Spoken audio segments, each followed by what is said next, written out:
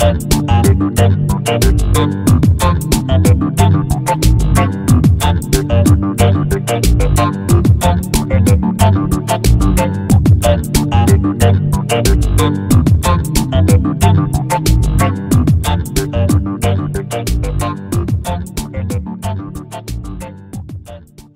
do have Robin Schneider. I like to call her the hardest working woman in Lansing right now. She's the liaison for NPRA, the group that has sponsored the original bills regarding the provision center that were went for 2 years. They were vetted and then died in the lame duck and reintroduced this year. And Robin is here to discuss the current state of the 4209. Is that what it is?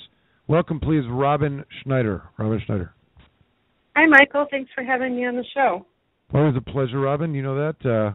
Even if you're not invited, you can always call in and just, stir it up however you want to. You're always invited. Always invited. I know Jamie wanted to begin to try to help set the stage for what may be happening. I know a lot of our listeners are concerned. So, Jamie Lowell, producer, go right ahead.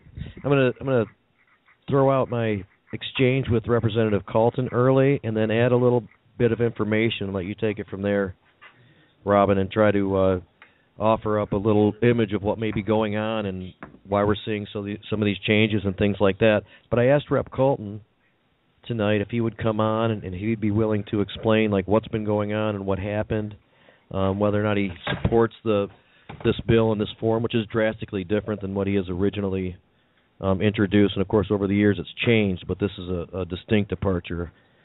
And just trying to find out what he's doing. Now, his response to me was, "Hi, Jamie. I can't do the show tonight. There are very dynamic and sensitive negotiations going on right now with police groups and the governor's office that I can't really talk about on the radio. Talk to Robin, since she is the point person for the community on this." And so, of course, Robin, we'd like to hear what you have to say about that. That's why you're here. But I'm also hearing an additional element, and a name keeps surfacing by that of Ron Boji, and somebody who's very wealthy and has a lot of influence and may be a part of some of these dramatic changes that are taking place. So I'm just really interested to know what you may know about that and give us a picture of what's going on. Oh, okay. So, yeah, I would say that the bill has definitely changed drastically, and we have some concerns, of course, about the language in the bill. As far as the name you mentioned there, I would say that yes, I do have knowledge that he is lobbying for a marijuana distributorship at this time. A marijuana distributorship is not something that you typically see from an ultra-rich guy like Boji's. What's the appeal here? Is there some kind of a change that would structurally alter the normal way that things would be conducted from grow facility straight to dispensary? Right. So, yes, in the most recent draft, there's something called a distributorship added in there, which we, the NPRA, are fundamentally very opposed to that concept. And what that means is that a grower would be able to sell marijuana to a distributor, and then the distributor would transport, store it, test it, and then sell it to the provisioning centers, and the provisioning centers would only be allowed to buy marijuana from a distributor. So similar to the three-tiered alcohol model, it would basically mean that there would be an added middleman in between the grower and the provisioning center. And that's certainly a concern for us because it's not a very necessary step there, but mostly because it's going to add an enormous cost to the final price of the medicine, and so we are obviously opposed to that. And I just want to let everybody know that, a draft, I mean, I've probably seen throughout the years, 20 drafts of this bill as it's taken shape. So keeping in mind that it's a draft, and we often get back drafts of bills and then look at it and say, oh, we're not okay with this. So we are certainly hopeful that before we have another committee hearing that our concerns about that distributor distributorship will be addressed, and that we'll be able to continue supporting the bill. Well, there's a lot of problems in it. There's an application process that seems to be particularly restrictive, that goes so far as to take into consideration arrests, whether or not there was any kind of a prosecution, misdemeanors even, a lot of things that were not ever part of this before. I'm sorry, go ahead. That's right. The previous version of the bill had a 10-year sunset clause for drug felonies and violent felonies, and this bill bans all drug felonies forever. And that's not, that's new. That's not something that we've ever supported, and I don't believe that Rep. Callton ever supported that concept either. There's also been certain misdemeanors that were given a 5-year sunset clause. So if you've had felonies in like violent felonies, fraud, drug felonies, those kinds of things in the last 5 years, you'd be excluded from being licensed. And I kind of think that goes a little bit too far as far as, I think that licensing should be similar to if you were going to get a liquor license, and certainly not more rigorous than applying for a liquor license, because we all know that marijuana is safer than alcohol, so it doesn't make sense to make the licensing Robin, let me ask some. I know that NPRA is not in favor of this middle person situation. I know that also the licenses for the growing has changed in that it's there's a quantity of plants which far exceed that within the caregiver system within the Michigan Medical Marijuana Act. They've seemingly designed or targeted a different way in which the dispensaries would supply cannabis. And then, of course, you have this middle person coming in. Where does this whole concept? I mean, is this something? And where does it evolve from? I know this name has been coming around. This is something quite different than, Colorado's model. That's not a piece of the Colorado model. It is associated with the liquor system in Michigan, the tiered liquor system. But is it that that's all that is known within the government? Therefore, or did somebody else come in and say, "Hey, this is the way to go, and this is how it should be in terms of change to the original bills"? I think it was between law enforcement groups wanting clarity, and I will say, there's certain things about the bill that I like better, and one of those things is that it's a crisper, cleaner, clearer copy, and that the last bill had been amended so many times over the years that there were things in there that I didn't think worked.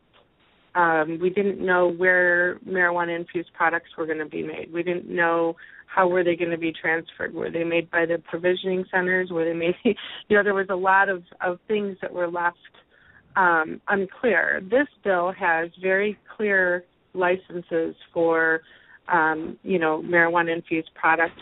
They're called processors. It has a clear license for provisioning center separately. It has clear license for growing, and it's also clear that it has to be caregivers obtaining those licenses. You have to have been a caregiver for at least 2 years, and that was actually something that I suggested, is that we make sure that goes to the caregivers, if anyone. And that was, some of those were to address law enforcement concerns. Some of it came from the governor's office and administration, and of course this distributor thing, I'm assuming, came from business interests that want to, kind of be the middleman and distribute all the marijuana in the state. Now, under this current language, caregivers can still participate, as you said, but there's this additional element in which their portion of their harvest to go to market, or their overage, whatever we want to refer to it. Right. So there would be two options. A caregiver who wanted to just remain a caregiver, caregiving for their own 5 patients, would be able to remain doing that under the Michigan Medical Marijuana Act and would not be affected. However, if they wanted to have a larger commercial grow, they would have the opportunity to apply for a license for a larger commercial grow. But it's clear in the bill that you have to have been a caregiver in the state of Michigan for at least 2 years to even apply for that license. Okay, but somebody could choose to do that as a caregiver at any size of garden that they may want. But if they want to participate, it would be a maximum of 1,500 plants in this bill, which I actually didn't agree to. But 1,500. Okay, so just to further this a little bit, so then their amount that they want to take to market would have to go to this particular distributor, and it would have to be transported there in a particular way, right? And that's a concern for us. We're not opposed to like secure transport, as we've seen in other states where they put it in a database and they transport your marijuana in a secure environment. I understand if you're moving large loads of marijuana, why law enforcement wouldn't want you driving down the highway with 20 pounds in your car. But to actually have a middleman who's buying it and selling it and jacking up the price just for that transport, we disagree with that model, and we will not support it. Robin, that's more than just transport. It's transport and warehousing. Isn't that correct? They would purchase all the cannabis from the grow facilities. They would hold it and then distribute it to whom they decided and who was willing to pay whatever price they wanted. Is that correct? That's right, yes. So they would pretty much control the whole market, the whole industry. Yeah, no, it's not at all what the original intent was. And, it's pretty clear it's somebody interjecting themselves into a position to make a lot of money. And it's unfortunate, over the years, we've always tried to keep the focus on the patients, what's best for them, but we do have a lot of business interest coming in and I think corrupting the process. And so that makes it very difficult when you have, 8 different lobbyists running around the Capitol all pitching their little business plan that's going to make their guy the money. It's just very... Let me ask you, Robin. Is there a place for the existing caregiver? Like, I know to apply for a license, one has to have been participating in the process for at least a couple of years. I understand that. So we don't have a... so I can tell you, to be eligible for a grower license, the applicant and each investor in the grow must have been a resident of the state for the past 2 years and must not have a greater than 10% interest. Let's see.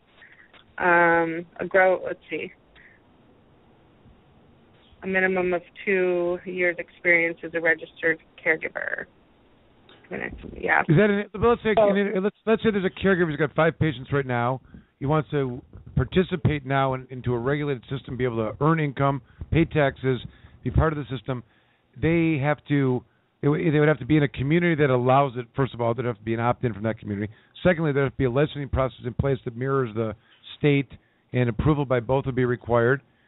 But there'd be other requirements that it'd have to be one of those types of licenses. Am I right? It'd have nothing to do with their existence as a caregiver, other than they would qualify, potentially. Take that to the next step for me. What is that caregiver, what is their next play? And can they be that participating grower, licensed grower for a dispensary? I'm sorry, you caught me off guard there. Nobody would be a grower for a dispensary. It would be a grower for the cultivation facility. All right. Well, nevertheless, to play that role and for the caregiver to transition from what I would describe as the unregulated medical marijuana law into a regulated system that is being designed here. What is the challenge of them to do that? Is there going to be a price licensing fee that's going to eliminate them? I'm sure there would be a licensing fee that would be set by the department. Again, that's something we disagree with. We would insist that a cap be put on the licenses. What are the numbers now that they're speaking of? There's no numbers. It doesn't say. Okay. Well, I would assume, since they're turning it into the liquor model, that it would probably mirror the types of fees that you would pay under that model. That could be. just for the liquor license, like you're saying, or will probably be as extortionate as they feel that they can get away with. Well, and that's certainly true. You know that they'll likely. ramp pricing up from the initial offering. Everybody gets a soft opening and then puts it up to wherever they think the market can support. But there's also oversight of a lot of other agencies as well, which will and may involve other funding. Do we have any idea of where that will come from, Robin? For example, if there's the health department needs to supervise and pass approvals for. So there's an assessment. Yeah, there's an assessment. In taxes and fees. So they want to charge a 16% tax on the marijuana between the distributor and the dispensary. Of course, we would argue that the 16% tax is insane and not appropriate to charge for a medically needed product. And then there's also an assessment that would be paid through the licensing of the businesses of $12 million in the first year. So the licensing of the businesses would yield $12 million. That's a staggering number. And there's licensing fees? And it's actually too high. It's actually too high. The cost of the unnecessary process. Wait a second. Wait. Just the suggestion that it's $12 million. That's not a number that you get to from licensing. Okay, Robin, where'd you come up with that? So the original number was $50 million in the last draft that I saw, and I said that's not going to work. And I gave them some information about some other states and what their assessments are. And for example, the state of Alaska runs their entire recreational program on $1.5 million. So, again, $12 million is still way too high for that assessment. There does need to be an initial assessment so that the department can get up and running, but we just have to come up with a more reasonable number. Interesting. Wow. This is such a dynamic issue. You know what I've heard recently, Robin, is that former Senate Majority Leader Randy Richardville is running around Lansing with a marijuana theme in hand. Does he have anything to do with these bills at all? No, he hasn't. I haven't seen him around at all. Not even a little bit. Good.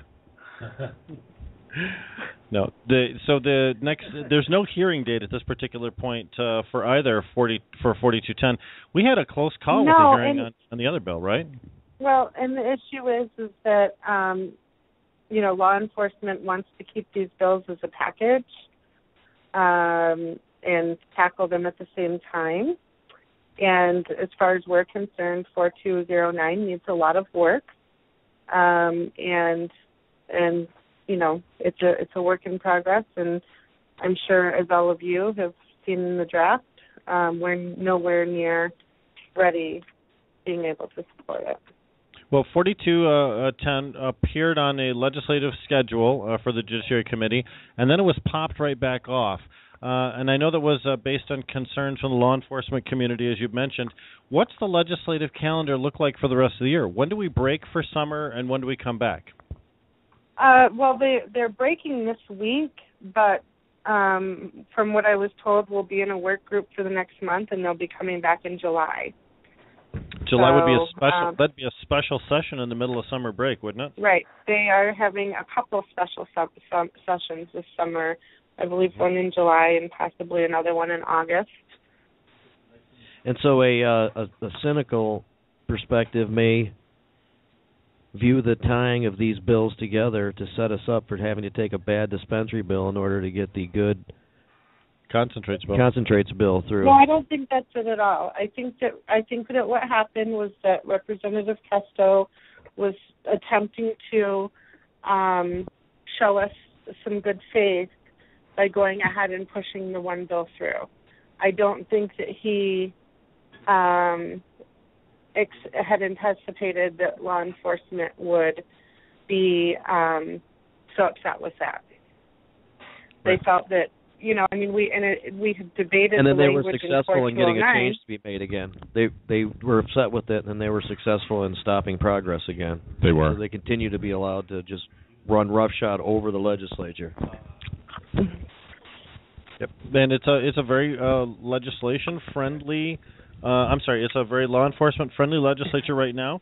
What we're seeing is whenever the Republicans are in control, then some of those conservative angles are going to be more respected than they would be if the other side was. Robin, it's been a great interview. What do you have to say to encourage? Not a happy interview, but it's not a happy interview. Great interview. I think Jim Powers actually wants to hit you with a question. Go ahead, Jim. Okay, oh, hi, do Jim. Hi, Robin. So when do you see these bills finally maturing to the point that they'll exit the Judiciary Committee? I would say whenever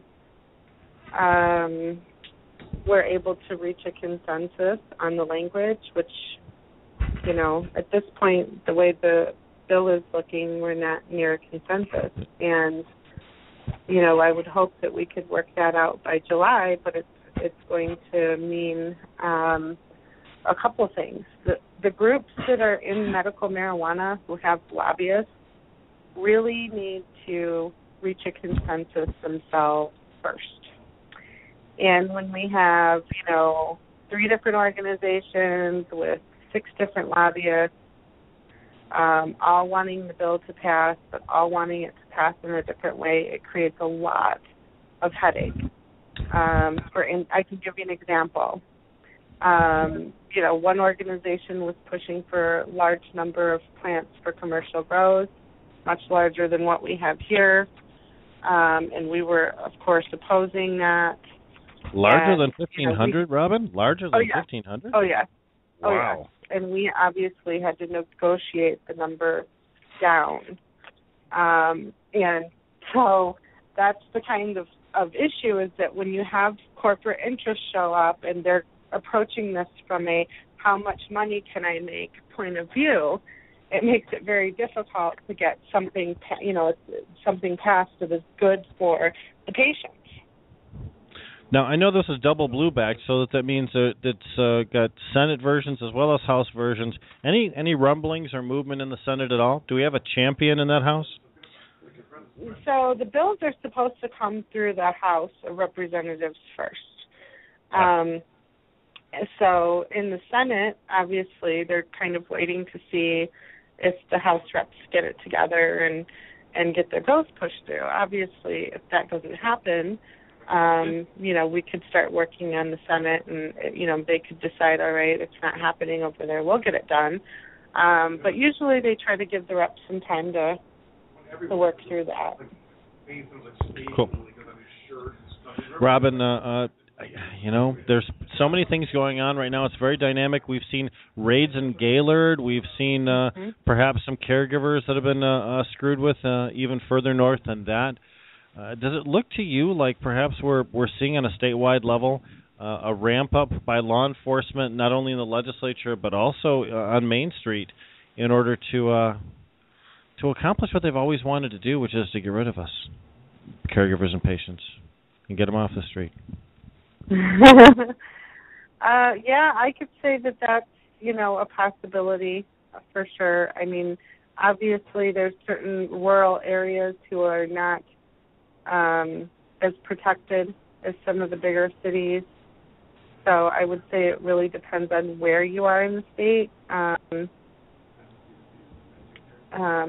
But, I don't see I wouldn't say it's a statewide effort, but certainly those rural areas are more vulnerable to raids. Yep. And, of course, the primary raid entity up there is SANE, Straits Area Narcotic Enforcement. We've talked about them. But that's just symptomatic of a larger issue. We've got Port Huron area raid teams. We've got Oakland County raid teams. There's issues all over the place. Yeah, and I think that just goes to show you that law enforcement, both out in the public and in the legislature, is just really looking to shut this program down and doing everything they can to prohibit progress and really make a model that'll suit them. So thankful that we have people like Robin and the NPRA out there trying to fight for us and for the caregivers, as opposed to these very large corporate interests and people like law enforcement. I would say that we're definitely the only ones in there fighting for the little guy. Yeah, at all, sure. At all, and it's very intimidating. It's very overwhelming, and it's difficult. some of these people that have their lobbyists, I think I called one guy a jerk and walked out of the room, and I couldn't help it. It's like, oh, here comes another jerk ready to, take over all of Michigan's marijuana program. And it's very, frustrating because they weren't there, passing out the petitions. They're people that are new on the scene that waited, for the industry to get booming, for the right time to come in, it is very frustrating, and the best thing we can do is, again, keep rooting for the little guy.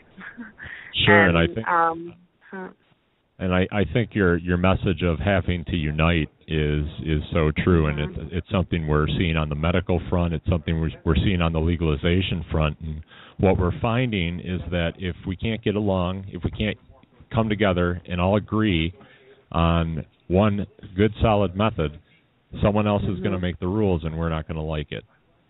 And that's what we see going on here. Yep. The discouragement of public participation in this situation has been, evident at times. Although you can give Rep. Cresto credit, he did hold 2 full hearings on the subject. A third hearing was scheduled and was canceled. 4210 is scheduled, then it's canceled. You have to be consistent with your good deeds, or sometimes people forget that you did them. And right now, I feel like you could potentially be a better advocate for the truth. But Robin, speaking about advocates for the truth, why don't you give us the NPRA website and tell people how they can get in contact with your organization and support? Absolutely. We can be reached at www.nprausa.com. We can be emailed there as well, and you can like us on Facebook, National Patients' Rights Association. And I would recommend, now that the bill's been circulated and that everybody knows that, Ron Boji is pushing for a distributorship / middleman, I would say anyone that is concerned about that should go ahead and give Rep. Callton a call. Absolutely, and let him know how you feel about that. And that would be more significant, contacting Representative Callton as opposed to contacting the House Judiciary Committee leader, Representative Clint Gusto? Either one. That's what a grassroots effort does. You have to call your own legislator. You have to call the bill sponsor, and Representative Gusto, with it being in this committee, that would also be welcomed as well. Oh, that's outstanding. They do need to hear. Obviously, we want to be polite and articulate when explaining what our objections are. That's absolutely true, and you have to be respectful of the educated officials, or elected officials, rather. Even more respectful of the educated officials, though. But sometimes we forget, in our zeal to get things accomplished, we sometimes forget courtesy. But great advice, Robin, and good reporting, too. We certainly appreciate all that you do, and you have plenty of Green Tree support, you and NPRA.